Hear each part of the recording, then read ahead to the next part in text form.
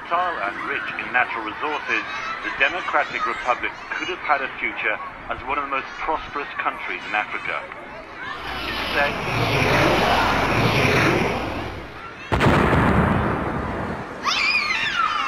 after a decade of armed conflict and economic collapse, the lives of children here have been reduced.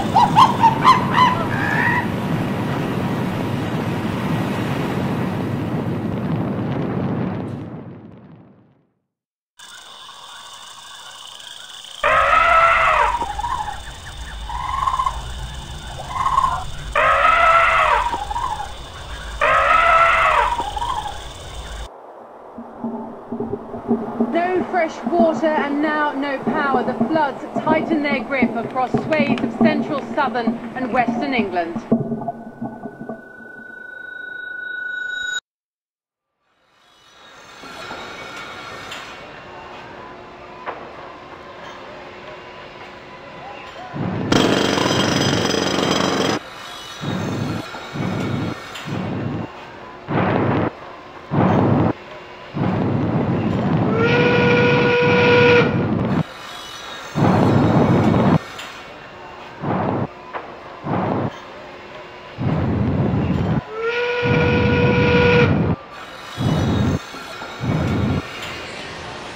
Department stores offered a dream world of material luxury.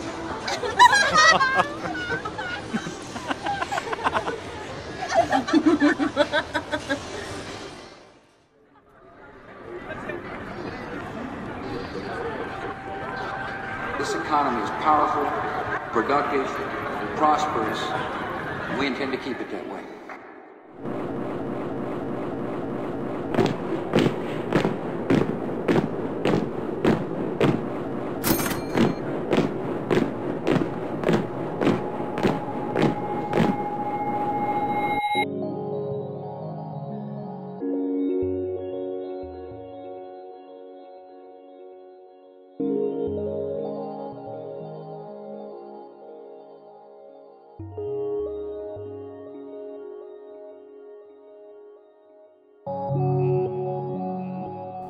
If there is no earth well-being, there can be no human well-being.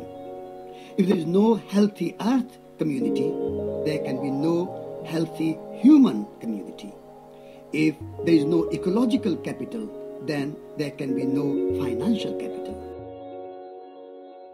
The challenges are enormous. The gravity of the situation is really serious. And I'm not saying that we stop doing that. What I'm saying is that you can't just dump that on people without coming across with a much more positive vision to demonstrate what the answers really are. And they are all there. The answers are there.